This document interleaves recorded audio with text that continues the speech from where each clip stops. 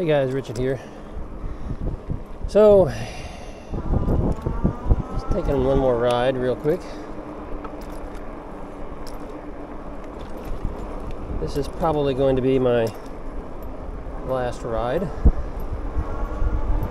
before the hurricane arrives. So here's what's going on. So Hurricane Idalia is inbound, and I've been thinking about whether or not we should evac, get out of the area, because it's going to be real close. And got it this morning. Last night it was supposed to be, they were saying, oh, you know, category 1, which I kind of knew better. We got up today and now they're saying category 3, major hurricane, yada yada. So we've been contemplating all day as we kind of prepared things, got things ready.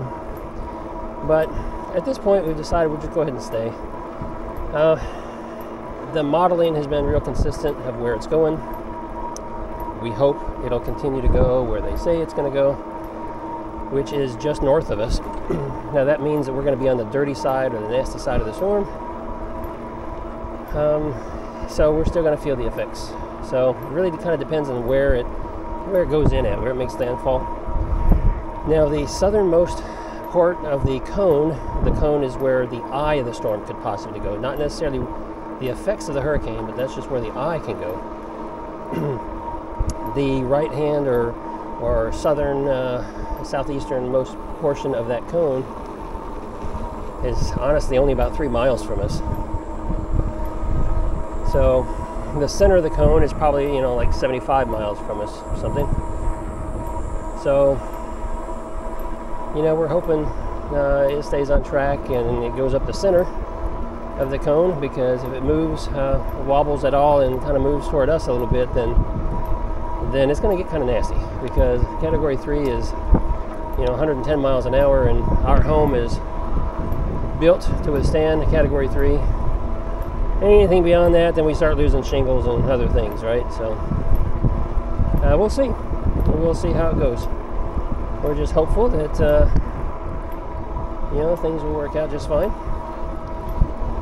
So I cleared off the patio this morning, the back patio. We have lawn patio furniture and plants and various things, and so we got all that cleared out and tucked away, and rearranged the garage a little bit and got things kind of stacked up, and made room for everything, and went and topped off the fuel tank and grabbed a couple more items at the grocery store we thought of, and yeah, so we're set pretty good. I mean, we've got electrical power, power stations, and we've always got plenty of food in the house, always extra food, and some stored water and things in our home. And so, you know, we have everything that we think we would possibly need to be okay for a week or so, a couple of weeks, in case things get real bad. So that's the plan right now.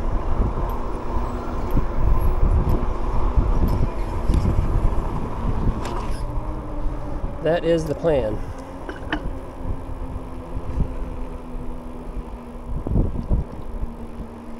So we shall see what happens.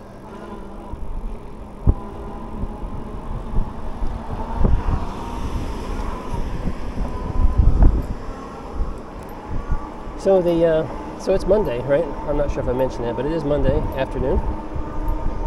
And so we'll start getting some feeder bands in, maybe by the morning time, I'm guessing. Should by then. And then tomorrow afternoon, start having tropical force winds. And then Tuesday night into Wednesday, it's just going to be a sleepless night, because that's when it comes in. So, yeah, fun times, fun times.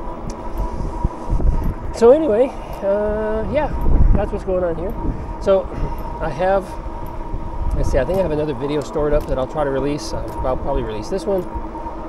And I may, because I do have some room in the garage. I need to fix that. I do have some room in the garage, so I might be able to unbox the next bike and get it unboxed at least, and do a video on that or something. But there'll be shorter videos possibly coming out, so be looking for those as well. But it looks like, sounds like, my kryptonite chain lock that I have on this bike shifted a little bit, and I'm bumping it now with my pedal as I rotate. Hear that? Yeah, so I need to stop and adjust that so it stops rubbing on my pedal. So that's going to be it for this video. Give me a thumbs up if you like it. If you have any questions, drop them down below.